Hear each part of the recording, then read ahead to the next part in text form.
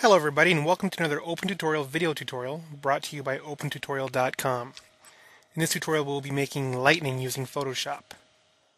Now I'm going to do this tutorial in two separate parts. The first part is going to be kind of a quick start guide, so we'll just run through the process rather quickly, and the second part of the tutorial will be more of a detailed explanation on how things are going, a little more in-depth. Alright, so let's get started.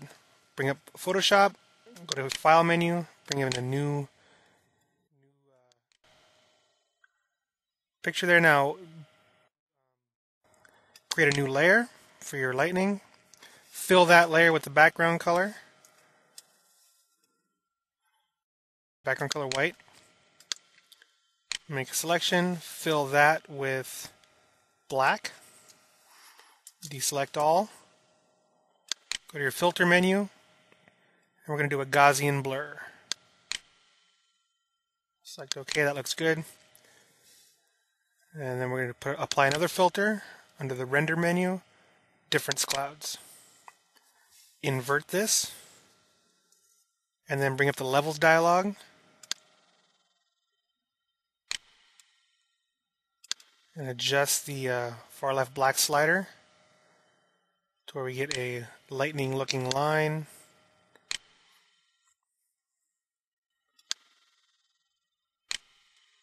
Select OK.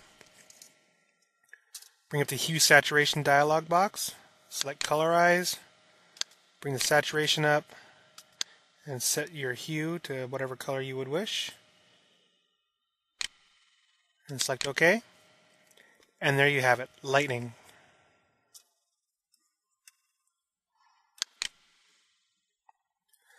Alright, now I have this night scene that I want to go ahead and put some lightning in. Now, first thing I want to do is I want to create a new layer. And you do this, you can go up to the layer menu, and then under new, click layer. And you could name this lightning.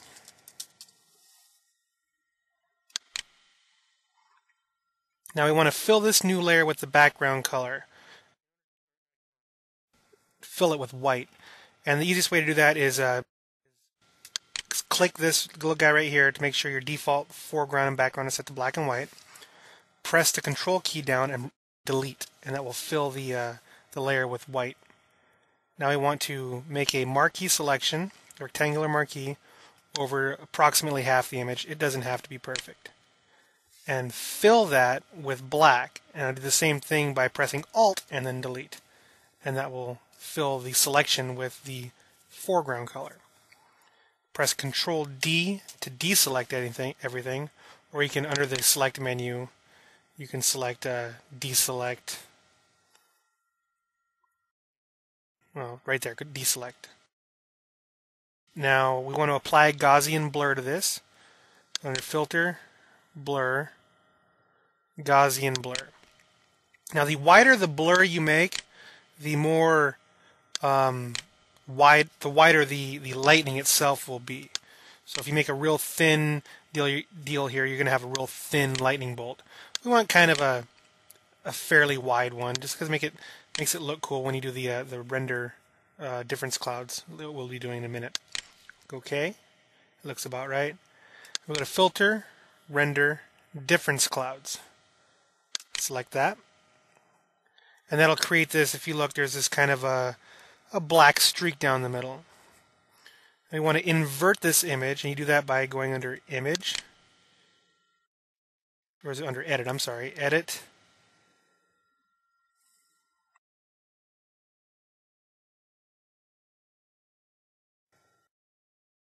Here it is. It's under Image Adjustments Invert, or Control I.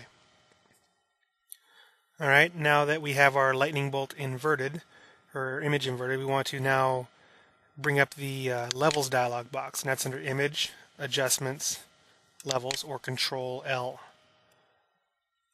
Now I want to move the slider here and get rid of a lot of these extra white tones.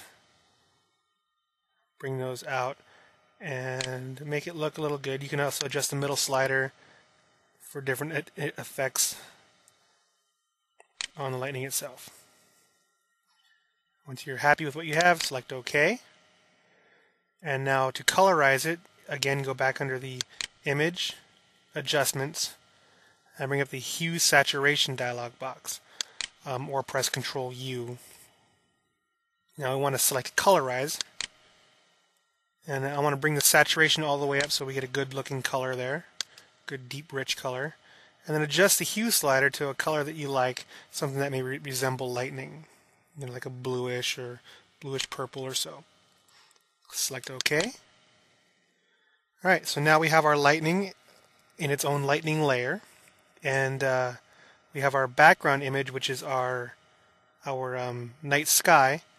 Now, in order to put this into the background, we want to change the blending mode of the layer here to screen. So select that drop down box right there, and select screen. And see how that overlays the lightning upon our original image in the background. Now, obviously, we don't want the lightning going all the way straight down the picture. So what we can do is, well, first off, what we can do is we can adjust where the lightning is positioned using the Move tool and dragging it around the image, where you think that it might have the most dramatic effect, where you think it would look the best. And then you can use your eraser to just erase the portions, get rid of some of the artifacts on the side. So now you have your lightning in your image.